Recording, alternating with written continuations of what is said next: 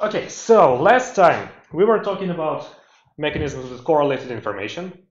We argued that if you are looking at dominant strategy implementation, correlation in agents information does not change your approach at all. Because if you're doing dominant strategy implementation, you do not care about the distributions of types.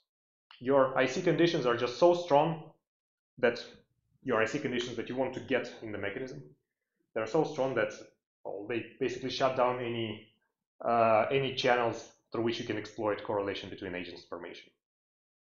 However, the story is completely different when we are talking about Bayesian implementation and Bayesian incentive compatible mechanisms. There we saw in two different contexts that you can very easily exploit this correlation to extract full information from your agents and implement any allocation rule that you want. So we did two examples. Firstly, we looked at the case with perfect correlation of reports, perfect correlations or of types of different players. And there we saw that, well, a very simple mechanism that you can use is the cross-verification mechanism. So you can ask all players to report their types, and if these reports do not coincide perfectly, as they should on the equilibrium path, you can punish them by either assigning very bad transfers to all of them, so asking them to pay many million money to the mechanism, or by implementing a very, very bad allocation if you do not have access to transfers and there is some kind of bad allocation, like detonate a nuke, which everybody supposedly would dislike. Then we looked at the case of imperfect correlation, which is the Kramer-MacLean paper, and we talked just a lot about what is the condition on the distribution of types that you need there to do basically the same thing. So in the Kramer-MacLean mechanism, what you do is you, again, employ some kind of cross-verification mechanism, but instead of, well, directly checking whether reports coincide, because most of the time they wouldn't, you do this in a stochastic way. So you ask players to bet on one another's reports. And this way you can elicit each player's belief about the distribution of other players' types. And with this way you can once again implement any given allocation you want. And the condition on the distribution of types under which you can do all of this basically says that, well, every separate type must have a different belief about other players' types. And furthermore, they must be linearly independent, these beliefs of different types. Yeah, so what we're doing today is we're looking at the case when players' types are perfectly correlated, but the principal not only has no X transfers, but the principal can also not commit to any kind of allocation rule. So basically, this cross-verification mechanism that we just recalled would not work here. The principal cannot commit to make agents pay a lot of money. The principal cannot commit to implement a very bad allocation of the equilibrium path in case of mismatching reports. And we will look at a very particular model of this, and we will see that there is something you can do in that case as well. So this will be an example based on a paper by Marco Battaglini from 2003. It was not, oh yeah, and it's not in the textbook, so you can read the original textbook, but I tried to make the slides once again as comprehensive as possible. So this paper is not even framed as a mechanism design paper because we're so far out of the realm of mechanism design. We have no transfers, we have no commitments. So is it really a mechanism design problem? But I thought it would be really illustrative to look at this because it, again, continues the trend of the previous two papers really nicely. And in this example, the model is as follows. We have two agents, 1 and 2, and they both know some state, which is given by a two-dimensional point, a point in a two-dimensional plane. And this is in a sense related to the information elicitation example that we did last week. So we have these experts that know the truth, and we are trying to elicit that truth from them. Except it's different in that now they know the true state, not just the distribution of states. So it's more standard in that respect. So both of these agents know the state, and each of them send some report to the principal, and we just say that this report should also be a pair of coordinates. So it's kind of a direct revelation mechanism. We think that the agents will reveal the state. Our designer, or the principal, as usual, does not know the state, but he has some prior belief about the distribution. Well, no, actually not. Here we do not really care about the distribution itself. Just think that any state on the two-dimensional plane is possible. That's all we are thinking of. And so this principal does not know the state, but this principal will be listening to the experts' reports, M1 and M2, so two pairs of coordinates.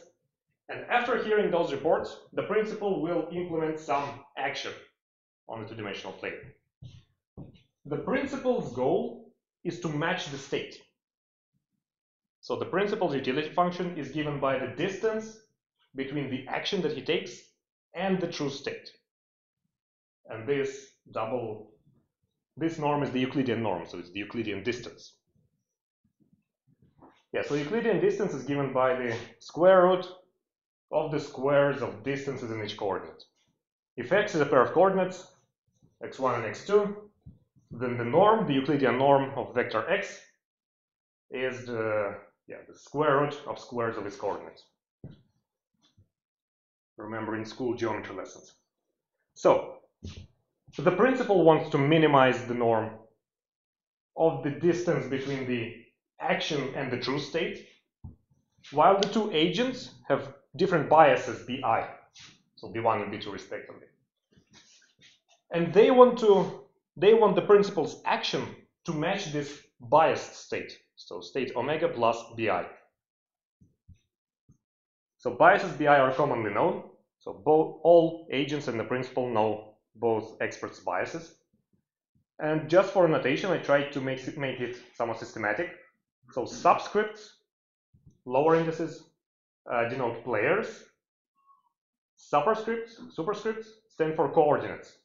So like x1, x2 is a pair of coordinates. And the state omega 1, omega 2 is a pair of coordinates too. This is the model. Any questions about the model?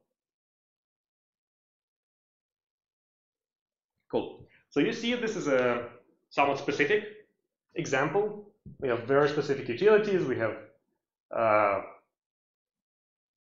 guess utilities are the most restrictive part of this. But in the original paper, Battaglini covers a slightly more general example of this. So the intuition of it will be, as usual, slightly more general that I will present. But then I will present. And as I said, this was not originally presented as a mechanism design problem, because what people mostly understand as a mechanism design problem is this, what we call the level 2 problem. We want to design transfers to implement some allocation rule K.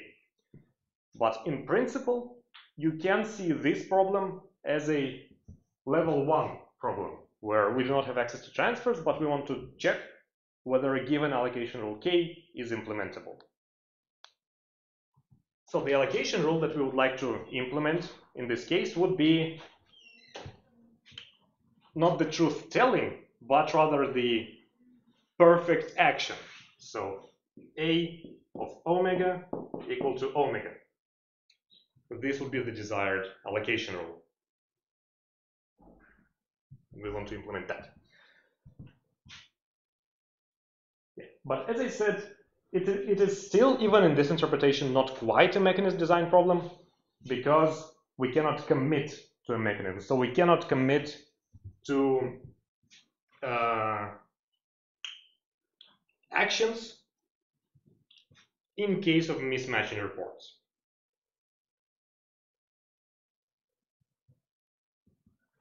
Even if you're somewhat proficient in game theory, this should still beg a question that, we can in principle assign any beliefs to off-path actions. So if mismatching reports are not on equilibrium path, then the principal would not really know what to think after these reports. So you can assign beliefs to this profile of reports, saying that this action will be plus a million plus a million.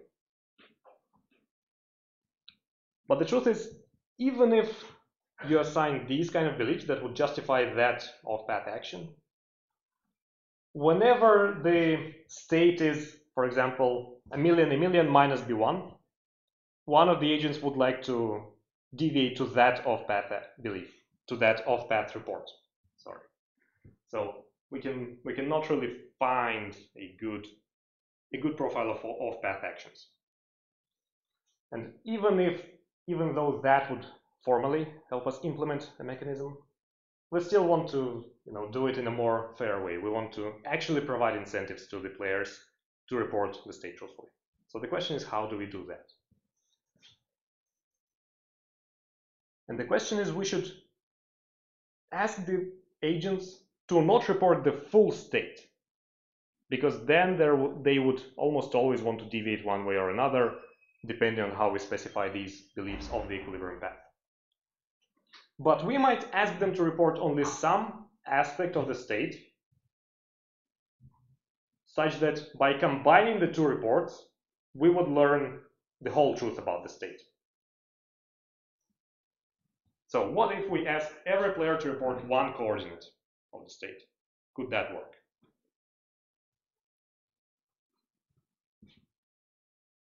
And the answer is yes and no. So we will no, because why would it in general? But we will find such coordinates along which truthful reporting would be optimal for both agents. Now a slight detour. This, as I said many times already, this was not originally framed as a mechanism design problem, but it was originally framed as a communication problem. And part of the reason why this is just a meaningful question in communication models is that in games of communication with cheap talk, meaning where agents can report anything and they do not bear any costs from lying, and they do not get any benefit from reporting any direct benefit from reporting any particular thing, except for how it influences others. These games have a lot of equilibrium principle. So yeah, the main reason behind it is that it takes two to mingle. So if you are not willing to listen to me, I cannot convey useful information to you, and vice versa. If I am just speaking gibberish, then you with all desire would not be able to extract any information from my speech. So what this leads to is the fact that if we have a completely uninformative equilibrium, in which I am talking gibberish and you are not listening, would be an equilibrium, even if both of us would prefer to move to a more informative equilibrium, right? Because neither I can switch to a more informative equilibrium unilaterally, nor you can switch to trying to extract information from my speech, because there is any. So it requires a coordinated effort to switch from one equilibrium to another, from an uninformative equilibrium to a more informative equilibrium. Yeah. And the same applies to slightly more informative equilibrium, moderately informative equilibrium, and so on. So if there is an equilibrium that is not the most informative, then it would be an equilibrium because neither player would be able to switch unilaterally to a more informative equilibrium. That's the big idea. I just found this quote a couple of weeks ago, and I wanted to show it to you as an illustration of that.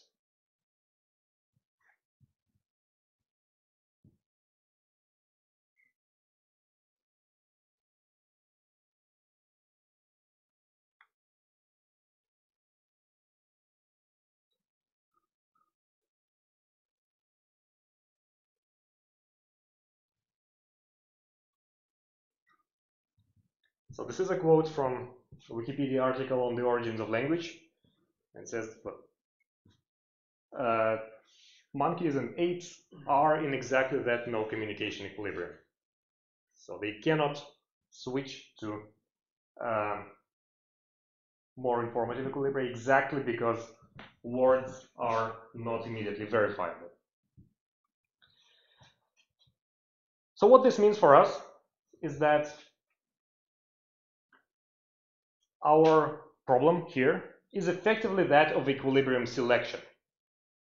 So we are trying to find a language in which our experts would report truthfully, or maybe partial truth, not the full truth, but they would have no incentive to deviate.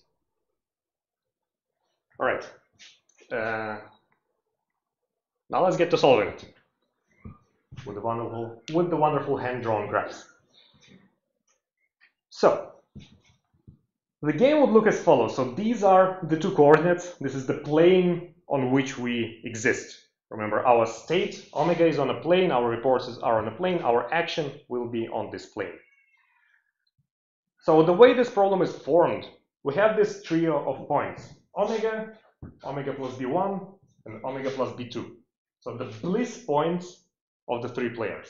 So this is what the principal would like to do in a given state, omega. This is what expert 1 would prefer the principal to do. This is what the expert 2 would prefer the principal to do. And these 3 points will always be in this configuration. We just don't know where exactly they are on the plane. Now the circles here, the blue and the red ones respectively, are the indifference curves for the agents. So the expert 1 would like the principal to implement action omega plus b1, but if that does not work, then he is indifferent between any actions on this circle, which are better than any action on this circle, and so on. You know how indifference curves work by now. But they will be somewhat useful in our analysis. Okay, so the way we will solve this problem is we will find an axis, this purple one, which is orthogonal to the player's bias. So for example, for player B1, his bias is this, or I guess this arrow, this vector. So if we ask him to report something, the coordinate of the state that is orthogonal to this bias, then this expert will have an incentive to report truthfully. And the way this manifests itself on the graph is we ask player, so for example, let's see it this way. Let's suppose that our player 1 can choose any point on this purple line, on this axis. Which point will he choose? You see that the highest indifference curve that still overlaps or is tangent to this purple line is this one. So exactly the one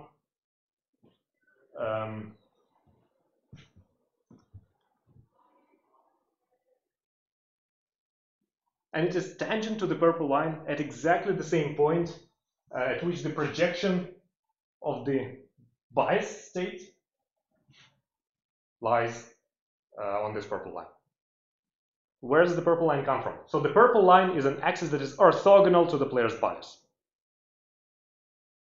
There are infinitely many to choose from, and that's why we have player 2, but we'll get to that.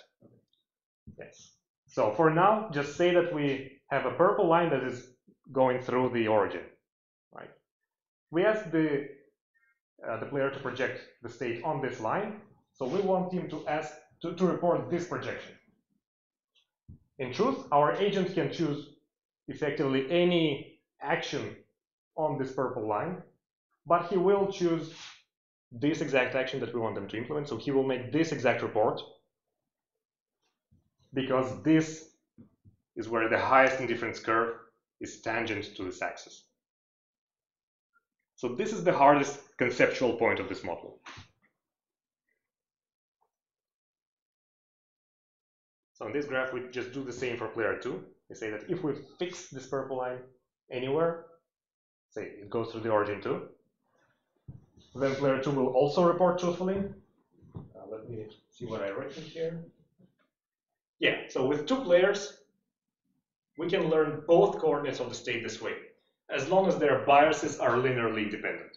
So their biases go in different directions. There is a more general result. Here, the intuition is more general in this example. And in particular, it says that if agents have fixed biases, then with n-dimensional state, you can extract all but one dimension of the truth. So if the truth is very multifaceted, you can learn it almost completely from any single agent. You just ask them to frame their response, or you just frame the question in a way that is orthogonal to their bias. Yeah, and the paper does that. Rasmus? Yeah, so the question is, we can easily choose the purple lines given the biases, but how do we know the biases in the real world? So the first answer is, in this model, we have assumed that biases are common knowledge. In reality, yeah, it depends on the problem. So in some problems, you can guess what the bias is. For example, if I'm talking with a car salesman, I know that his bias is towards selling me the car that may or may not be good for me. If I'm talking with a dentist, again, his bias is towards selling me more expensive services, and so on. So most of the time you can guess at least the direction of the bias, or not guess, but just infer from the context. The magnitude of the bias might be unknown, but in this example, in this setting, you do not even care about the magnitude of the bias, so long as you know the direction. The examples with car and dentist can be two-dimensional. Say there is if we frame actions as one dimension, which car I buy, and the second is how many optional upgrades I get for the car, you can say that maybe car salesmen benefit more from these options rather than from actually selling cars. So they would be biased towards probably selling me worse car but with better options. That would be a two-dimensional example. Bliss points are a little more difficult in this example, I agree. As I said, the magnitude of the biases does not really matter. So what you can think is that the bias goes infinitely in some direction. I guess this could be an answer to our question. Or alternatively, biases come from just some other aspect of the interaction. Say car dealerships need to care about their reputation just a little bit, maybe, so they don't want to charge you infinitely. Or maybe they realize that you have some IR constraint. So if they try to give you a Trabant with 20-inch wheels, you will probably realize that something is fishy here. You know, something like that. But yeah. This is a very special example, and I agree with that. But in the end, this is how our problem looks like. So this is how we combine the two reports. Here, suppose that our realized state is here. And so the second player was asked to report the coordinates of the second state along this line. So he reported O2. It will not be the actual projection, it will be O2. We'll see that in a second. So it's not directly the orthogonal projection. So with this O2, what is the choice that expert 1 faces? Expert 1 chooses between different actions on this green line. And this green line is parallel to the original purple line that we had for player 1, but it is now at coordinate O2. And which action from this green line will our player 1 select? Well, we made it so, as it will turn out, the tangent point will be exactly at omega. So we will, after the break, we'll do a quick example on that, because that probably was too abstract, right? But the main idea that I want you to take away from this model, from the simple example, If you have no instruments to elicit private information from the agents, but you have many agents, you can still set them against each other. Even if you cannot directly cross-verify their reports, but they have some different biases, you can put these biases and play them against one another to extract all the information that you want. Let's do an example of this Battaglini model example. So what we need to do, what we need to start with, is we need to have two biases. And we'll just solve this with arbitrary biases. So give me 4 numbers. Cool. So 3, 4, 5, 2. And the true state will be 4 and 3. Thank you. Cool. Now let's try to solve it. So the solution algorithm is pretty much on the slide. And the first thing we start with is we need to find these purple lines. So we need to find their direction. In linear algebra, it's called the basis. So it's our new coordinate system in which we will measure the reports of the agents. So we need to find the basis C1, C2 such that every respective CI is orthogonal to the respective bias DI. Which means, in plain terms, that their inner product is 0. Which means that, for example, for C1, we need to solve the system C11 times 3 plus C12 times 4 equals 0. One equation, two unknowns. So it's, as you can see, we have 1 degree of uncertainty, meaning that we know the direction of the vector, but we do not know the length of the vector. So if you're very perfectionist with your linear algebra, you can put another restriction that the length of this vector is 1. I do not care about this for now, so we'll not do that. So let's take 3 and 4. Can somebody solve this system for me? Just give me one solution. A solution. -4 and 3. That looks right to me.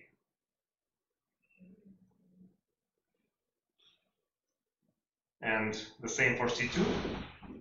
C21 times 5 plus C22 times 2 must be equal to 0. So C2 will be equal to, we can do that by analogy, pretty much.